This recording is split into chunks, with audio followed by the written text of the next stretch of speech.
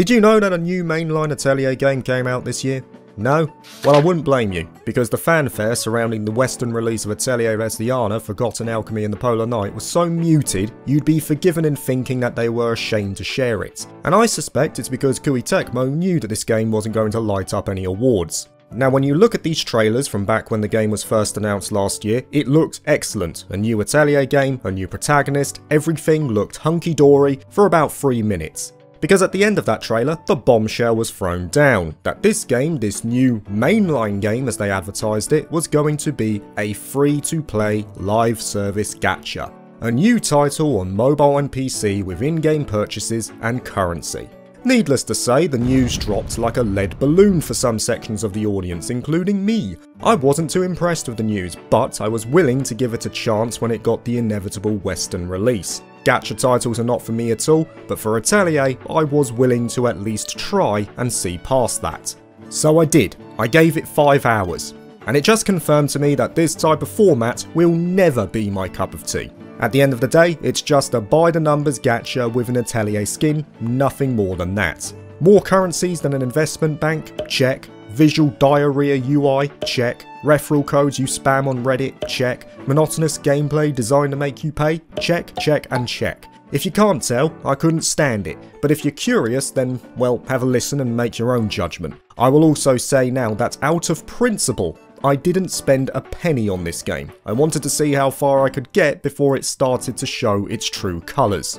Initially, the platform I used was PC via Steam, and it's worth mentioning that as far as I could see, there was no controller support, it's all mouse-based. That might already be expected considering it is primarily a mobile release, but it's worth mentioning. I'll also say as well that as some live service games do, you'll have to take a chunky content patch before you even start, so enjoy seeing the looping opening sequence while it downloads. Anyway, this game takes place in Lantana, a land that once prospered through alchemy over a century prior, but due to a celestial event, the people have since forgotten of its existence. However, the power of alchemy still remains within the land, and the game's protagonist, Resleriana, is an apprentice who seeks to spread the word of alchemy to the world once more. To do this, she has to go to the world's end to find the answers she seeks, not the pub. It's a simple enough premise, though I will give credit where it's due. The actual cutscenes and character models look brilliant. The animations and overall designs are very pleasing to look at, and there's no doubt both Gust and Akatsuki Games went above and beyond for this aspect. The cutscenes do get noticeably worse following the prologue, but these pre-rendered sequences are well done and probably the best the series has seen yet. It's great to see many of the older protags given this updated look too. It allows fans of the series to see their favourite characters in a new light, so props to them for that. In addition, I like that many of the characters have memorable traits replicated in this game, like Rorona and her love of pie. It's a nice callback and plays on the unique traits of the various heroines and heroes of Atelier as a series. Though can I also ask,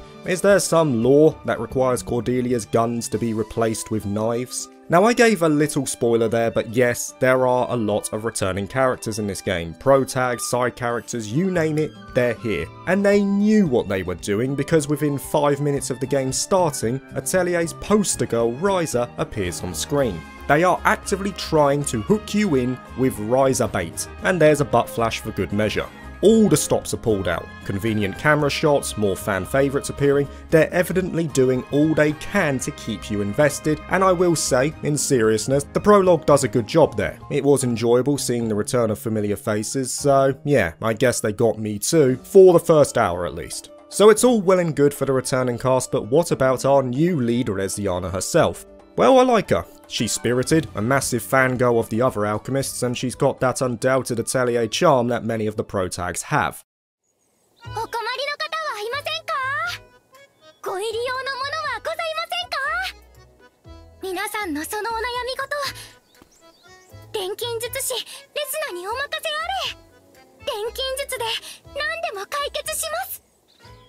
She was such a highlight that she ended up as one of my many regrets over my 5-hour session, in that Resleriana deserves a traditional game and not this.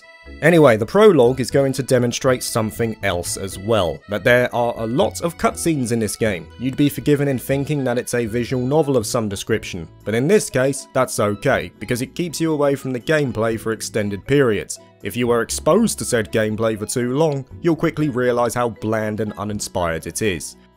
As said before, the game was developed primarily by Gust and Akatsuki Games with the assistance of Team Ninja. But there's no doubt who has taken the most influence here. I don't have personal reference, so I'm going off what more informed people have said themselves, but Resleriana plays like many of the other gachas developed by Akatsuki Games. Outside of its outward appearance, the gameplay draws more from Akatsuki than it does Gust themselves. For instance, there is no movement nor exploration in this game. You have this home screen UI, which is basically your central hub for everything, displaying all your different currencies and progress in the story. It's where you can enter the Atelier, kit out your characters, claim achievement rewards, and yes, check out the gacha system. In this game, they're called wishes, and you spend in-game currency called Lodestar Gems to take a shot at the wheel. For the initial launch events, there were special bundles available to get stocks of 10 wishes at once, but one thing stood out to me very quickly. While I got some good pulls like Escher and Logi, I also got a hell of a lot of duplicates too.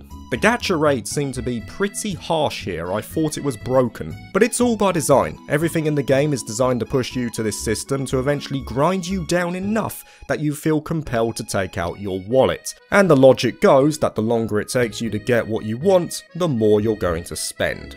For example, the characters you get all have various modes of customization attached to them. There are growth boards where you can raise their max level and increase stats, awakenings that require character-specific shards that increase their star rank, and also equipment management split into 4 slots: weapon, armor, accessory, and also a new addition called a Memoria, which are art cards from the game that can be upgraded and come in various rarities, kind of like Adventure of Die last year. The first 3 are generally created via alchemy, while the last one is found either through completing certain achievements or participating in the gacha roulette. Take a guess, which one is the most important?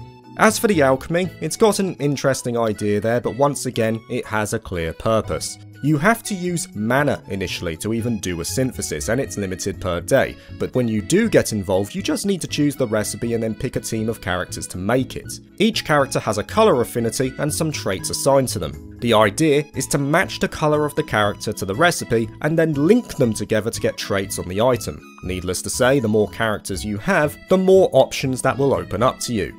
Now, when you've kitted them out, you can take these characters with you to assist you in your various excursions. While there is no exploration, gathering does exist, but it's done via this on-rails dungeon section where you simply swipe right, click on the nodes, and fight unavoidable enemies. The combat is a turn-based system with turn order displayed at the bottom left. You have a max of 5 characters and each member has a class specialty. Breakers, for example, can deal much more damage to an enemy's stun gauge and break their posture easier. Every character also has 3 abilities: a minor attack that acts as a buff, a heavy hitting move, and finally a burst ability which can only be used when you fall on a burst slot from the timeline. You can also use assigned items by accessing this option on the left when the gauge is full. The whole idea of the combat is to attempt to get your characters on the burst and buff segments and prevent the enemy from doing the same. One main problem: it's boring as hell. It's the thinnest veil of strategy in terms of what items you use, how you affect turn order, and what members you have in the party, but you quickly realise what is happening. The enemies will get noticeably stronger within the first couple of hours, and battles can sometimes drag on for far longer than they should, upwards of 5 minutes at a time. Worse, the game has a habit of forcing you into consecutive battles, either through story sequences or in the dungeons, and as these enemies get stronger, you will realise something else. You can level up, synthesize and awaken these members all you want, but the simple case it comes down to is that the higher ranked characters are just better in every way, and you know how we get those.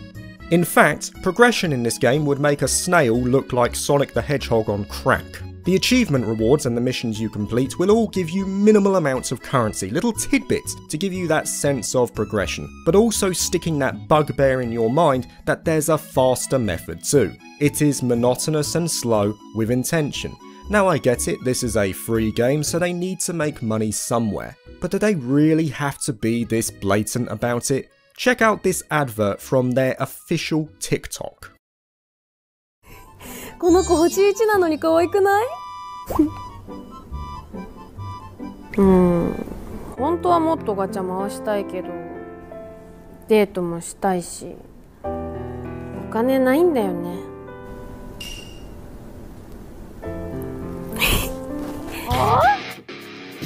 回したのに何も出なかったんだけど。ちょっとレスナーが出るまでガチャ回すわ。財布出して。財布。財布。早く財布。財布出して。財布出して。早く。It's all in Japanese, but I'll weigh in to tell you what's happening. This lady is playing Resleriana and has pulled a 1-star character. With this first-person perspective, which is clearly us, we, in our wisdom, tell her that she's an idiot. Who plays with 1-star characters? Are you some sort of casual? Then bring out the world's smallest violin as she laments that she wants to roll on the gacha but hasn't got any money. Oh, the tragedy. Like a moron, I mean Chad, we swoop in to save the damsel and give her some dosh, but oh no, she rolled on it 10 times but didn't get shit. And now she wants more money cause she's gone gacha mad. Give me your wallet, Saifu o dashite. In all seriousness, this is very accurate. Pretty much tells you everything you need to know. The pull rates are so crap that you'll need to spend copious amounts to get that shiny SSR, even more so than in other gachas. I'm not joking. This was a real advertisement greenlit by the game's management. They thought people would love it. The actual result?